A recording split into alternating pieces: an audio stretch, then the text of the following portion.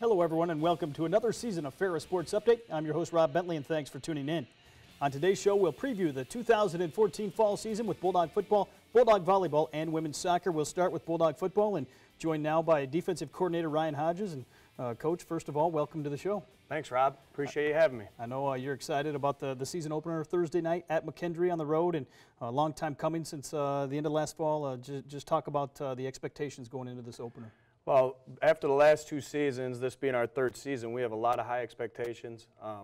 We always expect to be near the top of the GLIAC every year, and our goal is to win a GLIAC championship and make it to the playoffs. Last year we ended up 7th in our region, just one shy, and we had a couple games there. If we could have went our way, you know, we probably get in and have a chance to go for the national title. But you can't have that chance unless you make it to the playoffs.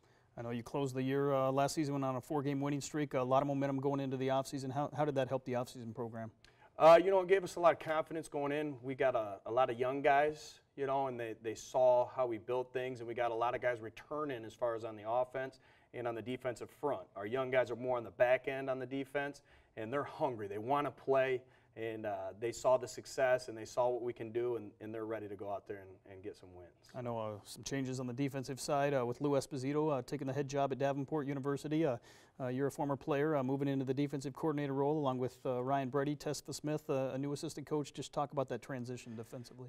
You know, it's been kind of a smooth transition because I worked with the past two defensive coordinators. I got a good knowledge of what we've done, and I've taken kind of the best of both and put it together for our own defense.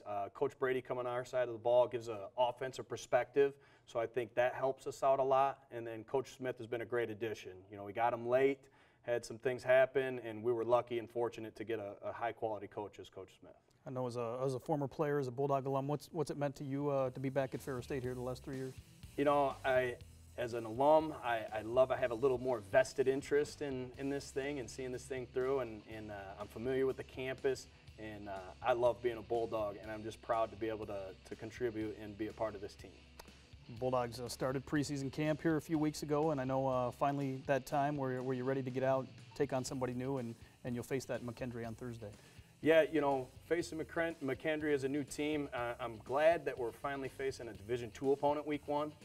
You know, last year we played North Dakota State, a pretty hefty opponent, and then the year before we played St. Francis, an NAIA team.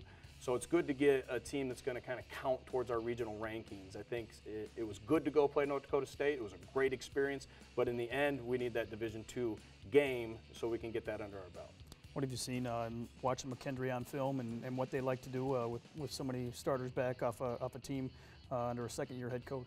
You know, Coach Babcock's a good coach. You know, he came from UCLA. He was at CSU Pueblo. They had a good offense. He ran that offense. Last year, you know, being the first year, you got to kind of install some of your base philosophies, and you could see throughout the season how they progressed and they gained confidence. And you know, they're picked 5th in their conference, but I think they're going to surprise some people. I think Coach has got a spring under them now. They've had some time. They got some really good athletes. They've recruited well. So, and we're going to play in the next 2 years. So I expect them to come out ready to come attack us, and we're ready for them.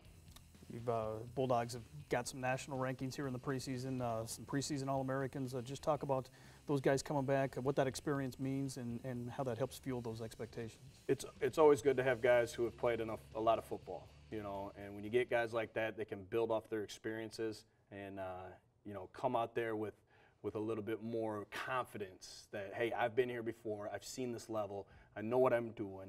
And anytime you got a good amount of those guys, it really helps you in the end where you look at the guy next to you and you go, I've been here with you before. I know what to expect from you. And then with our young guys, they're inexperienced, but they're really athletic. So they're going to make some mistakes, but they're going to make them fast. 3 weeks here at preseason camp, what have you seen over those 3 weeks that maybe has been different here than the last couple seasons? You know, I've seen us come together as a team. You know, not in a sense of on the field, but the more off the field stuff where, you know, we got guys who have built that camaraderie, and I think that's something that you can't measure. And then when you got that with guys who are good at football and you build that teamwork and that camaraderie and that ability to work together, I think the sky's the limit. Certainly a long bus trip down near the St. Louis area. It's going to be hot down there. How does that affect the game plan going in?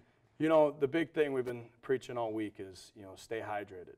You know, it's going to be hot. We've told them the temperature down there. We know what we're facing. We've watched some games on TV. You see guys cramping, and you know, once you cramp, there's not much else you can do. So we're trying to stay hydrated. We're trying to play a lot of guys. As a defensive coordinator and working with the defense, certainly you get to face one of the top offenses in the country every day in practice. What does that do? How does that help you as a defense? They put us in situations that a lot of teams don't. They prepare us for everything. I've been working with Tony for quite a number of years now, and I've seen that offense over and over again. And no matter what, we're going to see every scenario in practice. We're going to have practice every scenario, every formation adjustment and things like that. So it actually helps us on game day. You know, it gives us a better feel, and we're able to kind of, you know, call a defense and be put in certain situations, and we can handle it. On the defensive side, certainly you mentioned a little young on the back end, but some great experience returning up front. Justin Zimmer, Corey Stone. Just talk about that experience on the defensive line. You know, our defensive line is our hardest working unit, our best unit. I mean, we've got 8 to 12 guys that can play. So the depth there is going to be key for us in all our victories. And you know, Justin Zimmer's one of the hardest workers I've ever seen. He's a great kid, a great football player. You know, Corey Stone is very similar in that sense. He's a quick tackle. He's had experiences as his 3rd year with us here. Marcus Cribbs is probably our best overall prospect up front.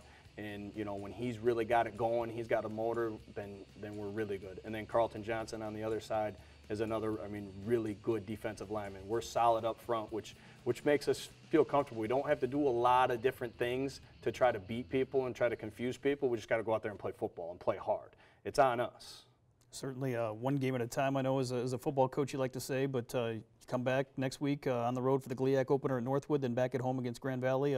Just talk about the challenges that lie ahead in the GLIAC. You know, like you said, you know, we typically look at our first opponent that we face. So we're really focused on McKendree, and that's our main focus, and ourselves. We've got to be good. We've got to know what we're doing first, you know, before we worry about what other people are doing.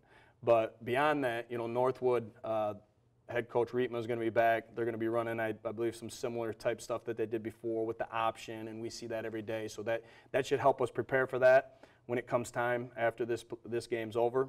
And then Grand Valley's always got good athletes. They're always going to be good. They come back every year.